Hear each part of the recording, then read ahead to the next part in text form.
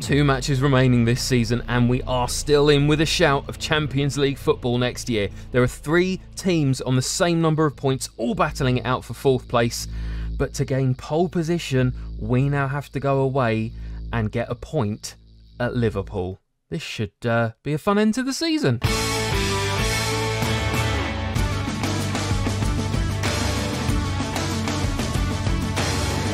Greetings, my excellent friends, and welcome to Club 3 Part 15 of the Director of Moneyball. I'm Kirk Sheridan, and we are in with a shout of taking charge of this Champions League race. We go away to Liverpool now. The other teams that we're in this Champions League race with have already played today. Tottenham managed to pick up a 2-0 victory at home to Southampton, which brought them level on points with us, 63 points with 1 match to play.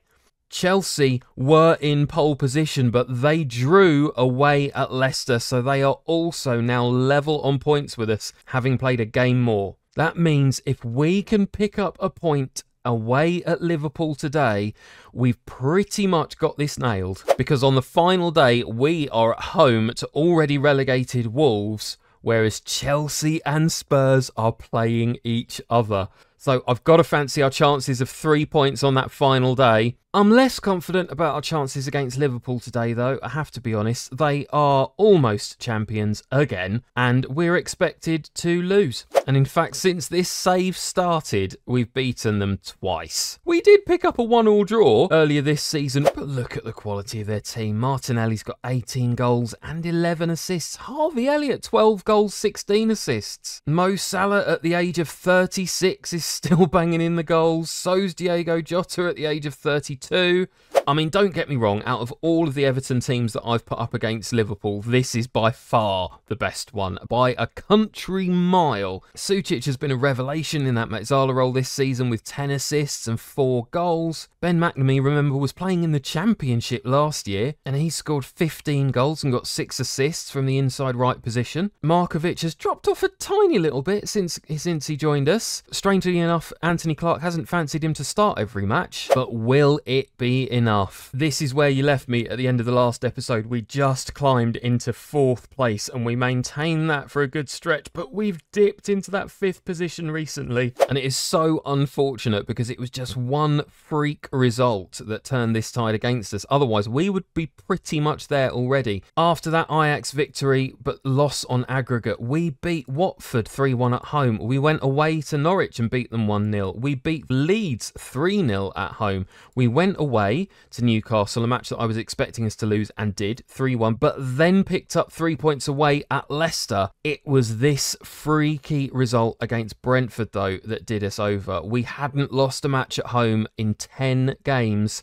and all of a sudden, we just didn't turn up. Man City, a 3-0 defeat away was expected, but we've given ourselves a fighting chance with victories away at Fulham and at home against Stoke. So, right now, it is the big one. 3 points, as ludicrously unlikely as it is, would pretty much guarantee us Champions League football next season. But, as I say, if we could just get 1 point away at Anfield. Come on, Antony. You know how much faith I have in you. You know how much I believe in what you've done with this amazing team. But you know what? There aren't many managers in world football that we've encountered who look this much better on paper than you as Jurgen Klopp. So, you're young. You're up and coming. So is this Everton team. Show us what you can do, boys. It's a packed out Anfield hosting this make or break match. I must be honest, I don't fancy our chances.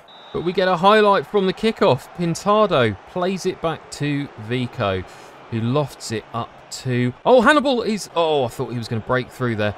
Alisson hoofs the ball up the pitch, and Cordero hoofs the ball back up again. This is entertaining end-to-end football here. McNamee, oh my word!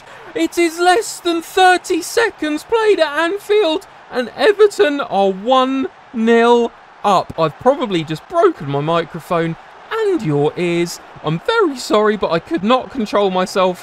What an incredible start! Beautiful deft touch there from Hannibal, and it's that man McNamee again, Championship Player of the Year last season. He's just tearing the Premier League to pieces. Oh my word, this is incredible. So this is the team that we've started with. I didn't even get a chance to show you the lineup. Christensen in goal, Bruce Smith, Pintado, Vico and Cordero at the back. Cordero playing because Koskin is actually injured, so big match for Cordero to step into. Ledo, Reeder and Hannibal in midfield. Rukavina, McNamee and Roque playing up front. So again, we have our best player in theory on the bench. Markovic there. Not been trusted to start against Liverpool away from home. Sucic, one of our best players of the season, also on the bench. Keiki, our best defender on paper, also on the bench. We have so much strength in depth now. The question is, can we hold on? I've got no doubt in my mind whatsoever that Liverpool are going to be going hell for leather now to get back into this game.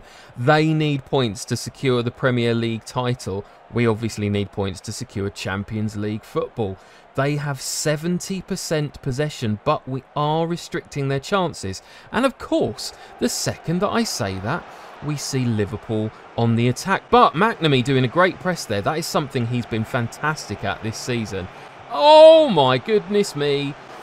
Well, an injured Christensen playing in goal there, saved by the posts. I did actually think that we would see Cerner making his first team debut, but no. It's Christensen manages to keep hold of the place in goal, but Liverpool with a long throw into the box, and that is a cracking finish. You could just tell as soon as that fell to Bellanova on the edge of the box there, that was probably going to be hammered into the net, and it was. Well, we'll always have those first 30 seconds. I will never forget that in all of my years playing Football Manager. Oh, Bellanova just given far, far too much space. Great finish, great piece of control, excellent volley, but we should have closed him down. That has put them ever so slightly ahead on XG, but we've had more shots on target than they have, quite amazingly.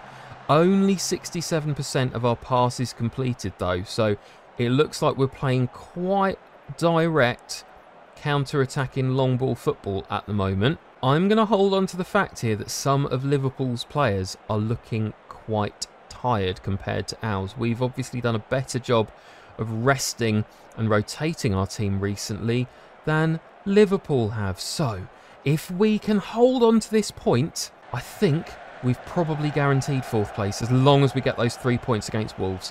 Now Martinelli with a crossfield pass to Salah. And oh my word, that I thought was going to be going into the top corner, but no, it's over the top from the Liverpool attacker. McNamee with a 7 rating, Hannibal 7.4.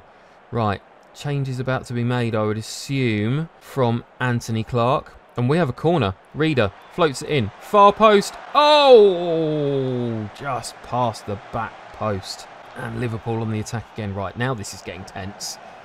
Oh, it's these kind of matches that are very, very difficult to commentate. Oh my goodness me.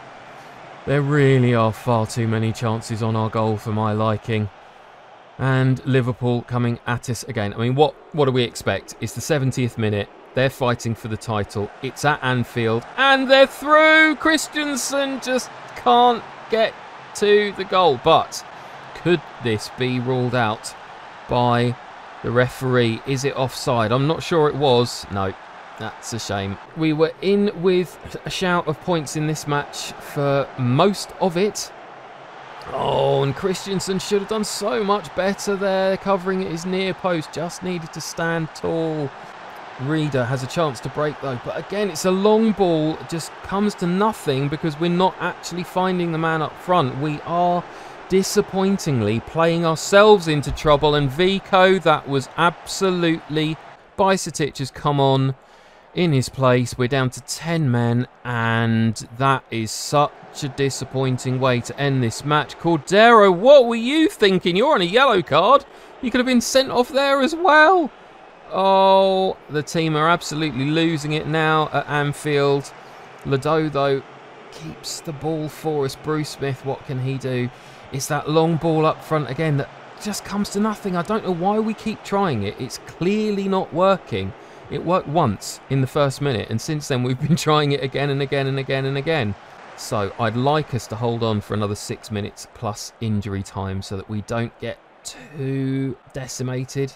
6 minutes of injury time. We managed to hold on, it looks like, for a 2-1 defeat at Anfield, which all things considered is actually not too bad.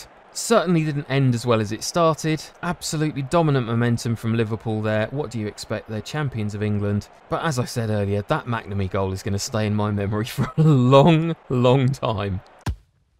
And to make matters worse, Roque is injured. He's now out for the rest of the season. Oh, I've got a decision to make here. He's pulled his hamstring. Physio says he'll be out for 10 to 12 days. Do I get him through the next game against Wolves? This is one of those situations that don't quite allow for you to play perfectly as a director of football in Football Manager because, of course, really this decision should be down to our head coach, Antony Clarke. But the reality of the situation is this. If we want to sneak that 4th place and guarantee ourselves Champions League football next year, we must win against Wolves. If we manage that and Tottenham beat or draw with Chelsea, we will go into 4th place.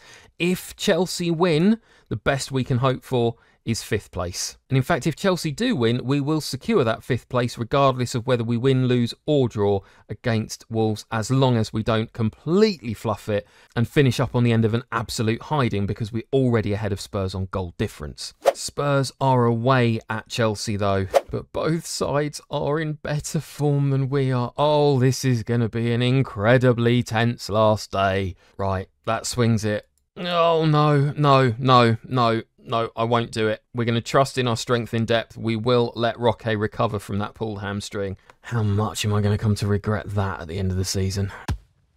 Right, we're just going to make sure that our first teamers who did not play against Liverpool have a run out in the under-21s to build their fitness. I want a fully fresh squad for Clarke to choose from against Wolves. You can see Antony Clarke's getting his tactical practice in. We're training our attacking shadow play, our defensive shape, our attacking movement, our defensive shadow play. Clarke does not want any slip-ups. And it looks like it was a good decision to give those first teamers some game time in the under-21s. Markovic getting a 7.7, Cuellar 7.3, Sucic a 9 and a goal, Dire Mabude a 9.7 rating and a hat-trick. All of them ready to step into the breach against Wolves now. Uh-oh, more bad news. Rukavina now injured. He'll be out for 5 to 7 days after pulling his pectoral muscle while lifting weights. That's one of the more stupid injuries I've heard of this season. I'm going to take my chance as director of football to praise the players who've trained well in the week leading up to this final match of the season. It's a great way to just boost morale that little bit further. And also feels like an entirely justifiable thing for a senior manager in any business to do, to be honest. Look at the number of them who are training well. All the way down to Orteza at the bottom, everybody above an 8 for this week's training performance. Absolutely brilliant stuff. I think they're up for this. And in fact, there's only 4 players in the entire squad who are currently training who are below an 8 rating. Vinicius, Quansah, Keiki and Reader.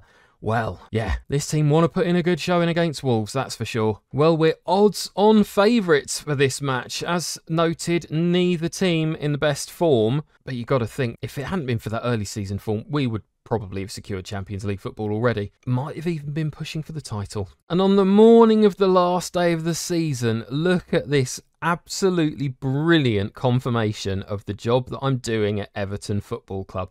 As the director of Moneyball, as you know, I'm looking to make a profit on our transfers, making sure that we're maximising the value of our players. And we do have the best profit on transfers in the entire Premier League. To be honest, that's a lot less than I would like, but we have been very much reinvesting any sales over the last couple of seasons. But bear in mind, Manchester United have spent a net £100 million near enough and are languishing down in 8th place. Just goes to show that with some Moneyball thinking, you can definitely punch above your weight. And we have arrived. 3 points are needed for us to finish ahead of Chelsea. We're looking for Tottenham to do us a favour at Stamford Bridge. I just want to secure that 4th place. Last season, we snuck in. I hadn't even realised that England would get an extra Champions League place because of the UEFA coefficients. That is likely to happen again this year. But I don't want to sit around waiting for a few weeks like I did last season. I want that 4th place. I want to know today that we're in the Champions League next season. Antony Clarke versus Thiago Motta. This time the attributes are very much weighted towards our main man. So I shall take my final holiday of the season. And here we are, Wolves fans packing out that end behind the goal. The rest of the stadium, I would imagine, filled to capacity with Everton fans who want to see us secure Champions League football for next season. We will keep an eye on both latest scores and the league table, but the lineup for this match: Christensen in goal, club captain Vinicius comes in at the back, ahead of Bruce Smith. That is a big call. Keiki, Pinot and Bajcetic on the right of defence. Ledo, Sucic and Hannibal in the middle. So Markovic again misses out. Malero on the left this time, with McNamee and Oteza up front coming in for the injured Vitor Roque. So a lot of rotation there, but on paper we should still have plenty in our locker to get 3 points against Wolves. They've been in dreadful form this season, but of course they get the first attacking highlight of the match. Oh, don't do this to me, Everton. No, he's clean for it. Oh, my goodness me. Right, great save there from Christensen. Oh, well, if you didn't think it was going to be tense beforehand, now you know. Koeman floats the corner in, but Christensen jumps tall, claims it easily. Excellent work, Christensen. Right, boots the ball up to the top and comes to nothing. I would like to see us keep the ball on the deck a little more in this match. I can understand why we're trying to play that direct style against Liverpool, but I think against Wolves, a team that we should have plenty in the locker to beat. Oh dear! Chelsea gone. Oh, quick equaliser there. So Chelsea went up in front against Tottenham, but then quickly conceded an equaliser. I wasn't sure there whether somebody got injured or whether they were actually sent off in that Chelsea-Tottenham match. So we'll have a look at that the next time an opportunity arises. But as it stands, we're just building up play on the left flank. Again, trying to play a ball over the top. It looks like Wolves, Liverpool, we've been found out with this style of play. Many teams just dropping deep and covering with their central defenders just basically able to head out easily any ball that we're trying to hit over the top. But Vinicius as a wing-back, oh, plays a lovely ball down the line for Sucic. He gets into the box and, oh my word, Oteza scores! He has played fantastically when able to this season. Not started anywhere near as many matches as last year, but he has once again shown his predatory instincts. Just always looking to get into a position in front of the final defender. Oh, and to be honest, that was a very unlucky clearance from Chalobah. He just kicked the ball into Oteza. I'm not sure how much Oteza actually knew about it. Oh, I think that might scupper our chances of Champions League football. I just noticed that Tottenham have had a red card against Chelsea. Oh, well, Wolves cleaned through there but spooned the shot over the bar. So, half-time, we're 1-0 up. A fairly even match, though, I have to say. I would expect us to be doing more, but obviously this team are going to be very, very, very nervous as things stand. So the question is, can Tottenham hold on against Chelsea? If they can maintain that scoreline, if they cannot concede and we manage to stay in front against Wolves, then we will finish in 4th place and secure Champions League football for next season. But there again, just that hoofed ball up the pitch from deep and it's just coming to nothing. We're just letting Wolves build the pressure. Oh, I really want us to play a different style, Antony. Come on. Have a bit more confidence in the players. Ledo to Pinot to Keiki. He's a ball-playing defender. Let's see what he can do, just taking the ball up the pitch with a bit more style, a bit more finesse, a bit more panache. Vinicius to Malero. Runs through, and there is a good through ball, though. McNamee to Oteza again. Oh, and it's a tame finish. A very tame finish there on his weaker right foot, to be fair. Chelsea still drawing against Tottenham. This is getting so tense. We have a corner. It's Malero to take. Is he going to float it to? No, I was going to say, is he floating it to the back post? No, it really is a pretty poor Oh my word, Malero! Oh! He was winding up for a fantastic effort there, but it was off the crossbar. Oh my goodness. Come on, this is a fantastic football story. It's incredibly tense on the final day. We're in the final 5 minutes of normal time. Time is ticking away. Tottenham are still holding on against Chelsea. There's 4 minutes of injury time. What are you doing to me? Come on, McNamee. Come on, just run it into the corner. Oh! When I say run it into the corner, that means you, not give it back to Wolves. What are you thinking? Goodness gracious. Right, well, we managed to get it back in. Bruce Smith is on now. Oteza to Sucic to Malero. And Oteza is in. Oh, it's another weak finish on his right foot. Come on, just hammer it in. Tottenham have taken the lead against Chelsea. 10-man Tottenham have taken the lead against Chelsea. If we can hold on just 60 more seconds, 40 seconds, 30 seconds. Come on. Time is running away. Time is running away.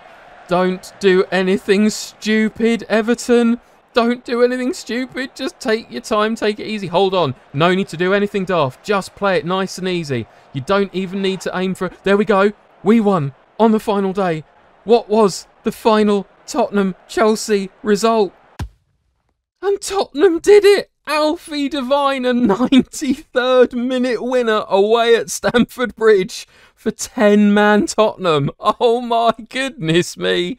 That means Tottenham finish on 66 points, but we managed to secure 4th place with a 1 goal difference advantage over Tottenham. What a season. Remember that dreadful early season form caused by the shocking dynamics of the Dire Mabude contract situation that never really actually was? We were down in 17th place at one point, but I never lost faith in Antony Clarke. I knew he was the right man for this job. And in fact, if we'd continued this form the entire season, we probably could have been competing for the title. And there is confirmation we've qualified for the Champions League with a top 4 finish. Board set our initial budgets, £2.1 million wage budget and £60 million to spend. And given my habit of making more money for ourselves to spend through some transfer sales, I suspect this could be an epic summer. This will be our 2nd season in succession in the Champions League. I suspect the board will probably start raising their expectations in a bit because they only wanted us to avoid relegation this year. We overperformed last year, that's fair, on our first season in the Premier League, but this year it's actually felt like the start of something quite sustainable and very, very special. Absolutely amazing though that despite that, another Champions League qualification, the supporters are just a C+ rating. They're joyous that we qualified for the Champions League, but they're disappointed with the performances of some of the players, so a C+ is all we get. Wow. Turns out these Blues are quite hard to please. So I guess the question for next year is how much can I strengthen the squad to compete on 4 different fronts? And in fact, how much do I need to? Because those 6 Moneyball signings we brought in January will all get better. Our highest performers all below the age of 27. This is a young squad, a great squad. Next year though, can Antony Clarke and I make it a title challenging squad? That has to be our ambition. So thank you so much for watching today. I hope you've enjoyed it. If you have, please drop a like on the video and subscribe to the channel. Turn your notifications on to find out the second the next part drops. We'll be going through a season review and some very important transfers.